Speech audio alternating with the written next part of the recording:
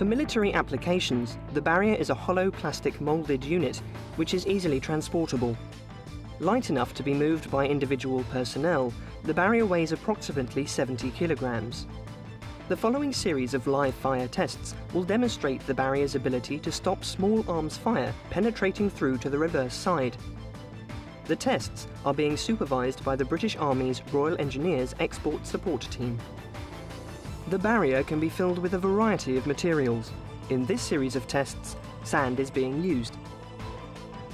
3 types of weapon were fired at the barrier. Firstly, the general-purpose machine gun using 7.62mm belted tracer ammunition at a range of 100 meters with a muzzle velocity of 538 meters per second. The reason this weapon was chosen is because it is the same caliber as the famous but less powerful Kalashnikov AK-47. Secondly, the Lee Enfield L85, using 5.56mm ammunition at a range of 100 meters and 50 meters, with a muzzle velocity of 940 meters per second. Finally, the 9mm Browning pistol. This was fired at a range of 50 meters and 10 meters, with a muzzle velocity of 354 meters per second. Live fire testing began with the GPMG 7.62mm belted tracer from a range of 100 meters. With stage 1 complete, the barrier was inspected by the Royal Engineers Export Support Team. As you can see, the entry holes were smaller than the 7.62mm rounds that were fired due to the plastic closing slightly after entry. No exit holes were found. Live fire testing continued on all 3 defence barriers using 7.62mm belted tracer ammunition. At no time did the rounds penetrate through to the reverse side. What my hand is here, there's 5 rounds in the grouping there, and the grouping which have not come through. The second series of tests were carried out using the Lee Enfield L85 rifle, using 5.56mm ammunition at an initial range of 100 meters. The strike area was carefully examined. Again, no exit holes were found. After advancing to a range of 50 meters, the second test using the 5.56mm ammunition was carried out. Upon close inspection, it was discovered that even with a tight grouping and overlapping entry holes, there was no leakage of the internal contents of the defence barrier. Even at this close range, the barrier had not lost its integrity. The live fire testing continued using the 9mm Browning pistol from an initial range of 50 meters. Again, upon closer examination, there were no exit holes present. The final test using the 9mm Browning pistol was fired from 10 meters. Examination revealed that the barrier can stop rounds penetrating the reverse side, even at close quarters. The various tests carried out have shown that the defence barrier has the power to stop a range of ordnance, including 7.62, 5.56 and 9mm ammunition, without any fragmentation, ricochet, crack, crazing or splitting. The defence barrier has clearly demonstrated its ability to stop small arms fire, even at close range.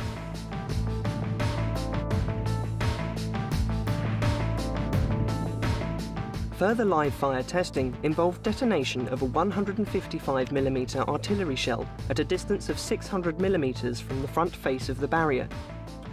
Fragmentation from the shell pierced the front face on both barriers with no penetration through to the reverse side. The barriers moved laterally due to the blast, however they were not secured to the ground using the integrated securing mechanisms due to range restrictions. As the photograph shows, even with the lateral movement, no shrapnel penetrated through to the reverse side of the barrier.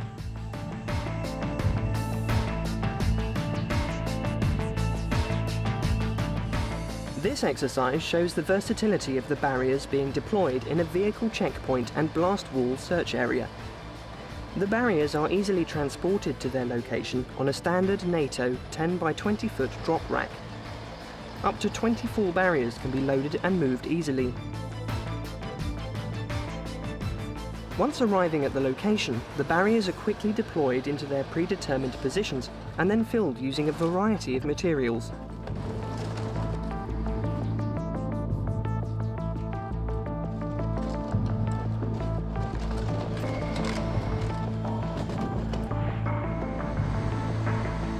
With each filled barrier weighing 3.2 tonnes, the integrated securing mechanisms can be used to increase the factor of safety, thus providing a high level of protection for security personnel and public alike.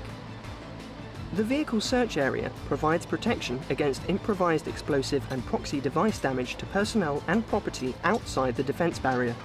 It also provides cover and protection from incoming hostile fire to personnel inside the search area.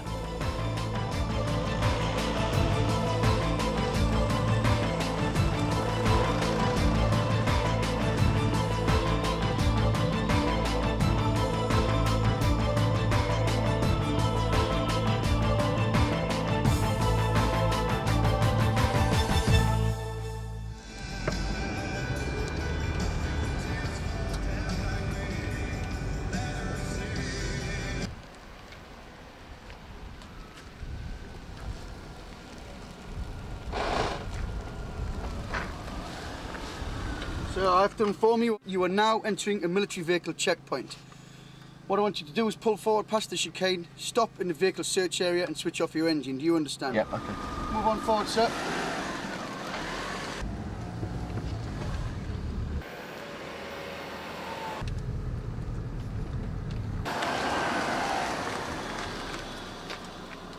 Driving licence, please. Thank you. Thank you.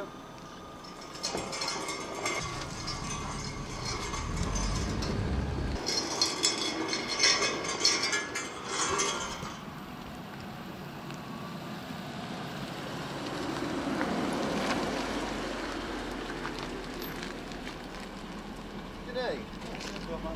Any papers, please? No. Just speak out of the car, please. Take off your engine. Step out of the car.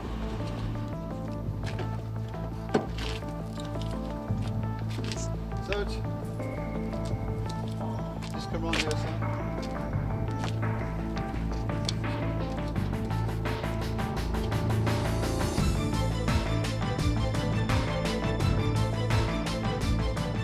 All the trials, supervised by the Royal Engineers Export Support Team, have clearly shown that the defence barrier effectively maintained its integrity in a number of different roles. It provides protection against flood damage, small arms fire and bomb blast. It can be deployed in a number of scenarios, proving its multifunctionality and versatility. Aquabarrier International Limited Defence Barrier, when deployed correctly, can cost-effectively provide an alternative solution to protect lives and property, both nationally and internationally.